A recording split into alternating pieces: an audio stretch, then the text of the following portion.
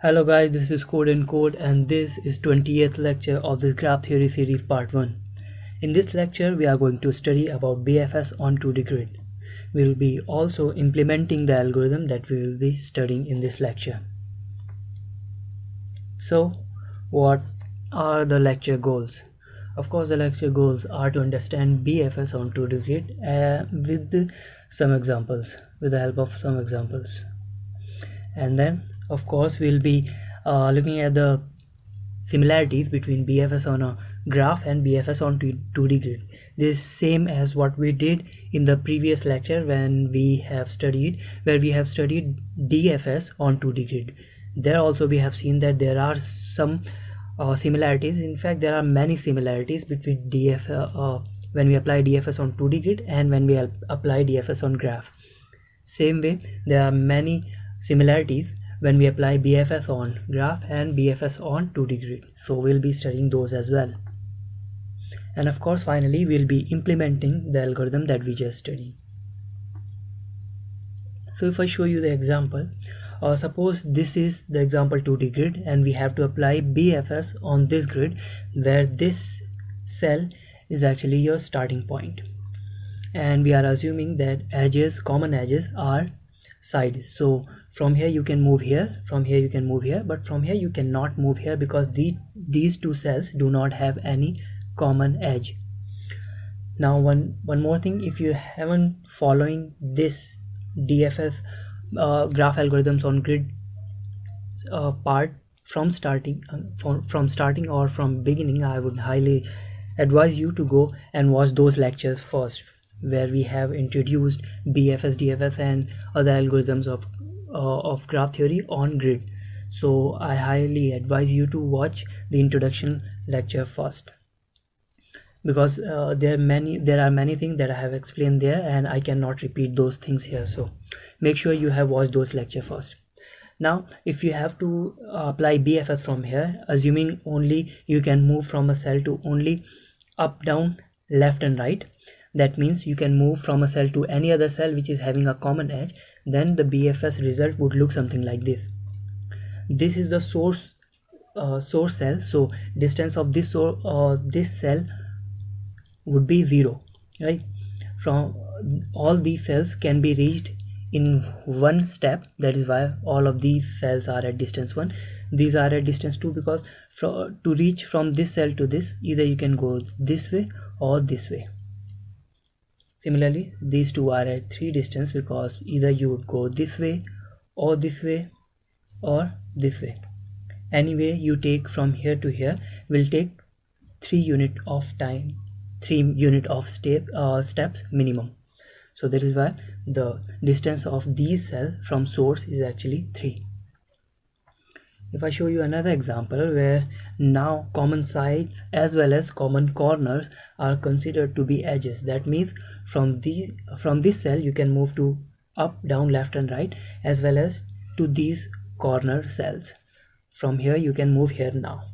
So basically from here you can move in all 8 directions.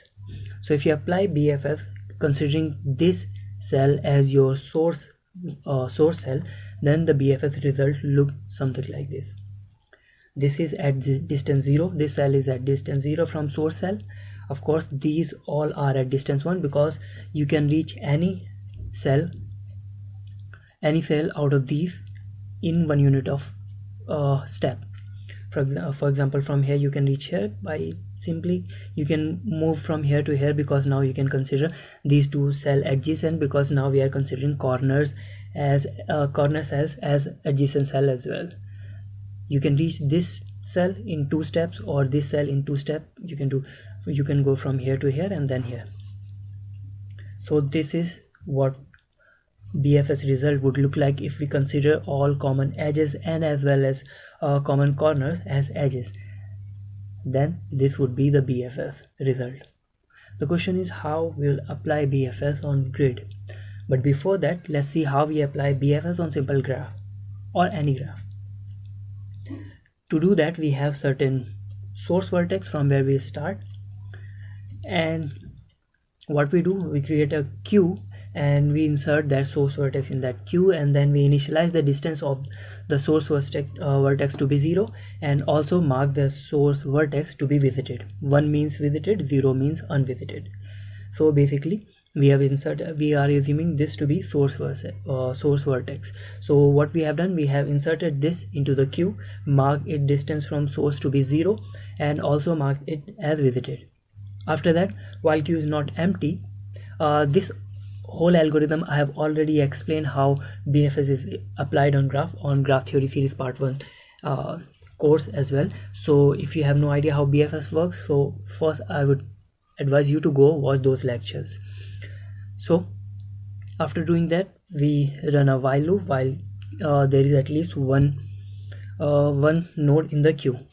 We take out the front node, and we also pop out that.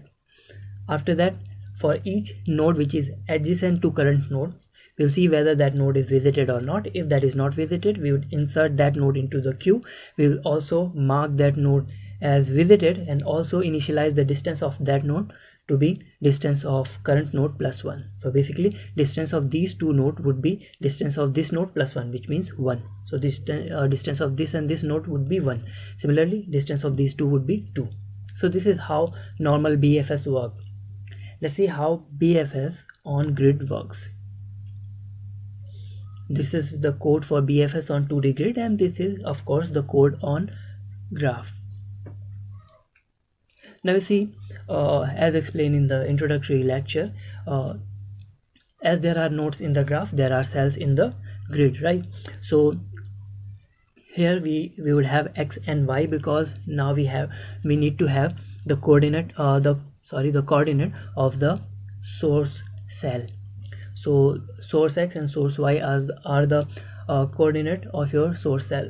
After that, you would insert in queue those source coordinate, because now here while we are working on graph, each node is designated or assigned a single integer that defines that node, like node 1, 2, 3 or 4. But here a cell is uniquely identified by number row and column number of that cell, and these are this represents the row number, this represents the column number. That is why we cannot have only one, but we would have two arguments. So we would insert that cell into the into queue. We would mark it as visited and also initialize its distance.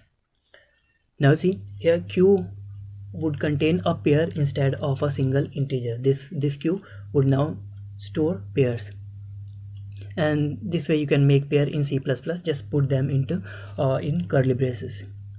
Now these three steps are similar to what there are three steps in BFS on graph.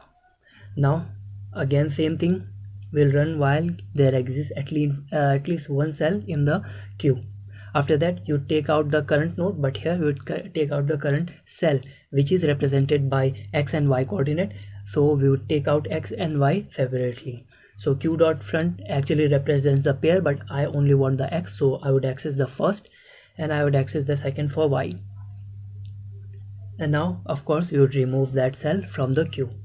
After that, here we access the adjacency list of the current node to see if there are any node which are adjacent to current node which are not visited, right? This is what we are checking, and then we are performing these three steps. But here we already know for a cell there are either 4 adjacent cells or 8 adjacent cells, depending upon whether we are considering only the common edges or corners as well. So there can be 4 to 8 different adjacent cells. Depending upon that, you would have either 8 or 4 different directions. So here I'm considering only 4 different directions. Here this I have already explained what is valid function. You would see, and is valid function dx and dy I have already explained in the lecture where I have taught DFS on 2D grid. So that is why I'm saying, if you are not following this graph algorithm on grid from beginning, just go and start from the beginning, because there are many things I'll be referring from those lectures. So this is valid will check whether the new cell you want to step on is actually valid or not. This would basically check whether the new cell you want to step on is actually visited or not, and also that cell exists or not. For example, for current cell you can try to go up, but what happens when you are on the first row? When you are on any cell on the first row, the cell above that, the direction up doesn't exist. That is why this valid function will take care of everything. So if the new cell you want to step on, which is current x plus dx of I, current y plus dy of I, dx and dy array I have already explained in that lecture where I have explained BFS on 2D grid. So go check out those lectures if you have no idea about this. So this would be the coordinate of new cell you want to step on. So this would check whether that cell exists or not, and also if that cell is visited or not. If this function returns true, that means this is a valid cell, so you can move on to that. In that case, what we would do, we'd simply calculate the x and y coordinates of the new cell and simply assign the distance of new cell to be distance of current cell plus 1. We will mark that we'll mark the new cell to be visited, and also we'll push the new cell coordinates into the queue. And this is how BFS on 2D grid works. This is exactly the same as BFS on normal graph. So I don't think if you have studied normal BFS on normal graph, I don't think you will find this algorithm, the new algorithm, even a little bit difficult. So if I show you the code and a working example, this is the code. This is the isValid function that checks whether the coordinate of new cells are correct or not. Before that, this is a distance array which will store the distance of every single cell after BFS. This is to take care of whether the current cell is visited or not, and these are the dimensions of the grid. So if x is less than 1, or x is greater than n, or y is less than n, or y is greater than m, basically this is checking whether the current cell is inside the grid or not. If you are going outside, we would if any of the condition is true, and if any of the 4 condition is true, that means you are going outside. That means we would return false. If that doesn't happen, that means the cell you want to go is actually a valid cell which is completely inside your grid. In that case, we would see whether the cell is actually visited or not. If this is already visited, we would return false, because we can't visit an already visited cell, right? That is why in that case we would return false. If none of these 2 conditions are true, that means the cell you want to visit is actually unvisited and exists inside the grid, so that is why we would return true. This is the direction array I have defined, dx and dy. These 2 combined will form up, right, down and left. Again, this I have already explained in the slide, so the same algorithm, just this is what I have added extra. This is to print the distance array. So how algorithm works? Simply we would read n and m, which is dimension of the grid, and after that we would read x and y, which is source cell for BFS. And finally, after performing BFS, we are printing the distance array. So let me show you. If suppose we have 4x4 array and the source cell is 1 1, so this is your distance array. So source is at distance from itself. These 2 cells are at distance 1, these are at distance 2, these are 3, 4 and 5 and 6. So now let's take a bigger example, say 9x9, and I'll be starting from 5x5. So you see, this will be your starting point, and this is what your distance array would look like. So this is how you apply BFS on 2D grid. In the next lecture, we'll be taking some of the interesting examples and solve some of the problems using the same algorithm, so that you feel confident about implementation of this algorithm. So this was all for this lecture. If you have any doubt or query, ask on the article that I've created for this course on discuss.codechef.com. I'll be putting the link to the article in the description of this video. So if you have any doubts, you can ask there. So this was all for this lecture. Thank you guys for watching. Until the next video drops, keep coding. Thank you.